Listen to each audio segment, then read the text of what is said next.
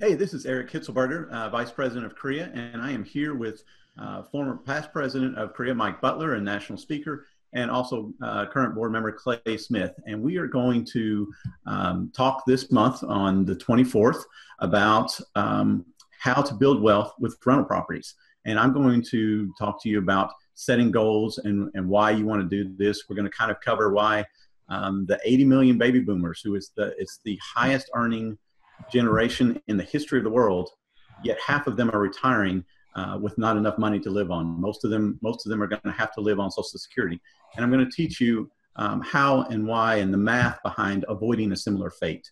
And then once we understand why we want to do this and own rental property and how it can make a difference in the lives of our families and ourselves and in our families, Mike and Clay are going to talk to you about exactly how to go about doing this. Okay, my turn. No, Clay's up next. Okay, Yeah, go ahead.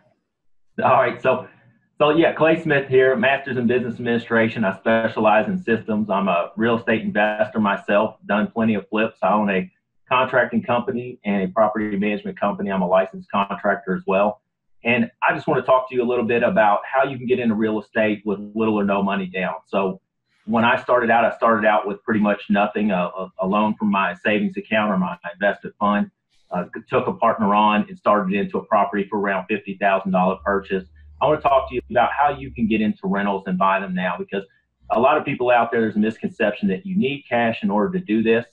If what you have is time and not money, you should come to this event and learn how to do a buy, fix, renovate, and rent your property, and then go finance it after the fact. So I want to talk to you about those things. Also, I want to talk to you about tenant proofing from a contractor standpoint.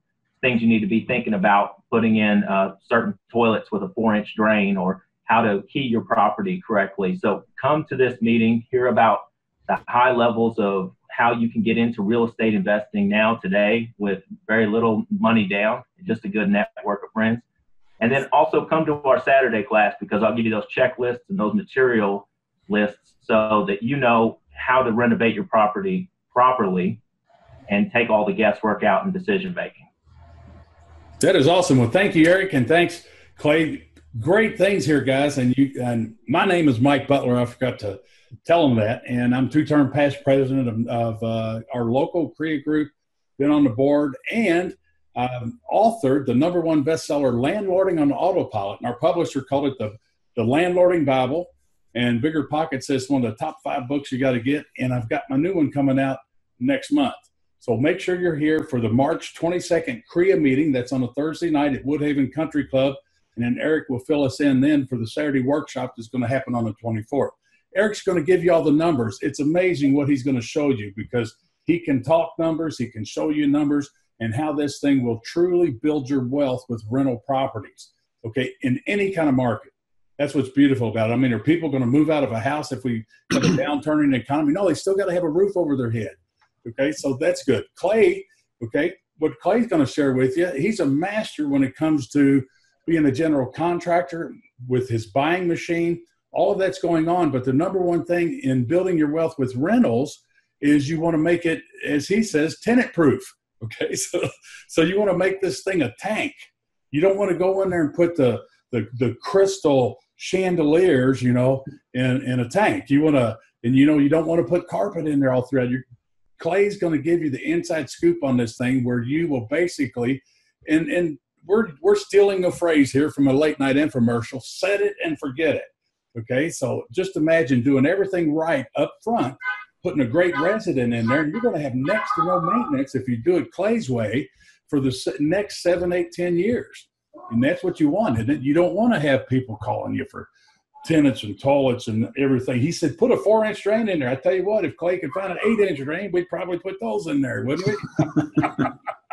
Okay, so what I'm going to get into is the nuts and bolts and the day-to-day operations of it, okay? Why do so many investors get burnt out saying that they're a landlord? Well, it's real easy, guys.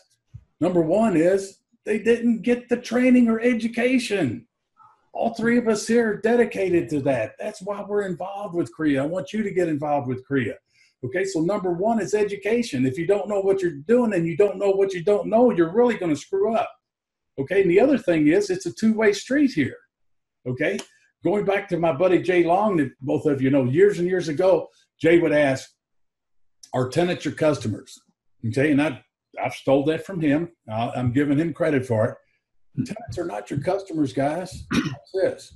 What's that famous retail slogan? Clay or Eric, chime in.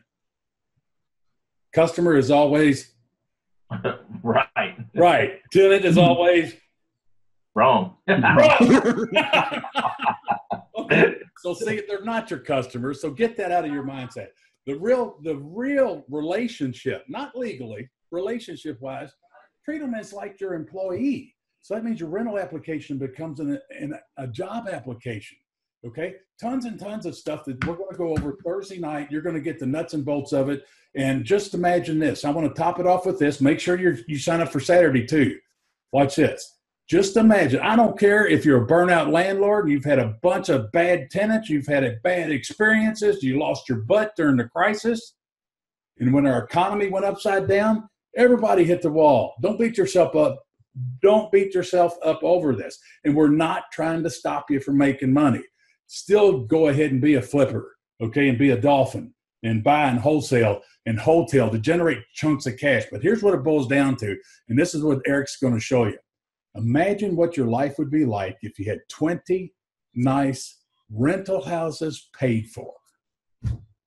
Could you stick a fork in yourself and say, I'm done?